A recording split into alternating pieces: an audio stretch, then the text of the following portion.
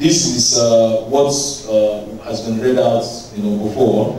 Now, at the moment, you've got the first question. These are the secondary questions as it is. This is on the primary questions on public spending, and this is the secondary questions around our national and sector plans formally integrated into the budgeting exercise. You've got a yellow for that.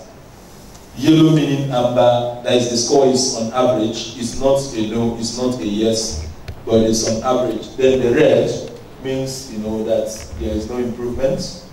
We are seeking also to put direction of arrows. Say that you've got a red going up or you've got a red going down, as further analysis of the answers we've got goes on.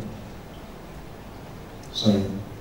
So, summary of finding, which I will not want to dwell on this. When I get down to report data, the report proper, I would make more emphasis on this. Now, 9.2, as it is now, is all government spending from resources appropriated to the national budget.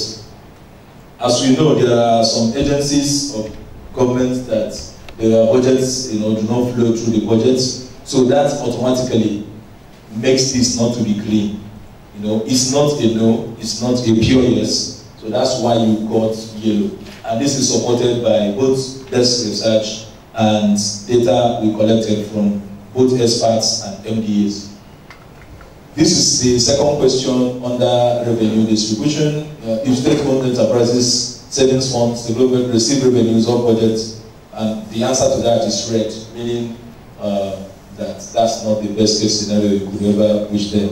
The last one, if government allocates revenue to subnational governments are transferred based on a well-articulated set of objectives and are the transfers correct and timely, you've got an average answer there, not basically in red, not basically in green, and not basically in red.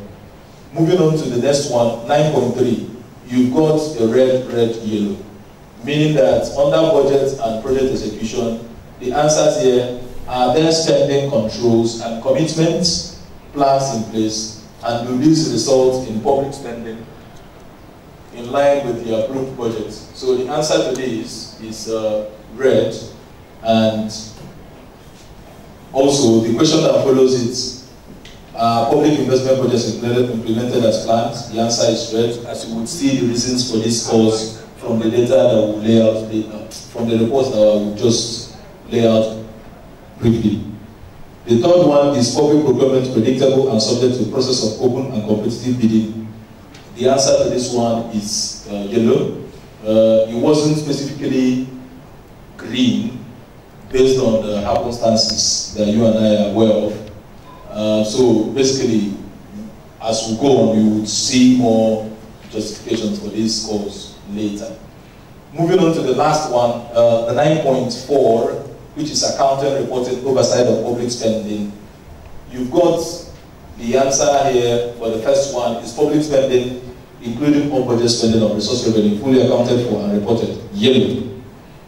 The next one is on-budget, is budget and on-budget recurrent spending, subject to independent audit and oversight. We've got that as yellow. And the next one are public investment projects, fully accounted and reported on. You've got that as red.